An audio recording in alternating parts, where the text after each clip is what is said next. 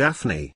The team is irate because management has slapped us with a demand that we stop using Microsoft Office and start using Google Docs instead. Management is so cheap. Oh yeah?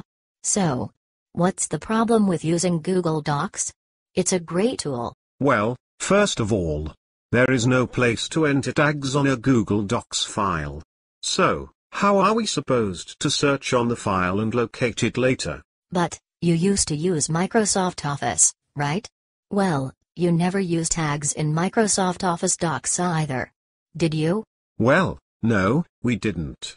But, Microsoft Office documents are on our computers, so we saved files to a folder.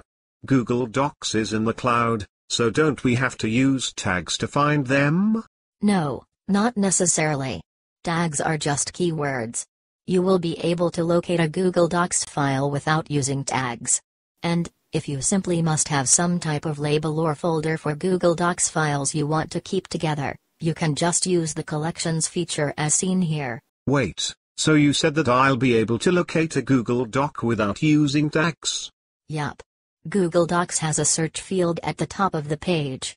In the field, start typing any information that is in the document that you are looking for. One can input the title of the file, specific words in the file. If it is a spreadsheet, you can even search on the labels of the tabs if you like. It's simple. Ah. So, Google Docs search function works similarly to Windows Explorer or Gmail search. Yup. It's pretty easy to use and organize, if you are willing to think about your data as more concentric and less linear. Crikeys. Daphne, you are brilliant. I'm going to go spread the good news that there is no need to worry about using tags in Google Docs. You do that.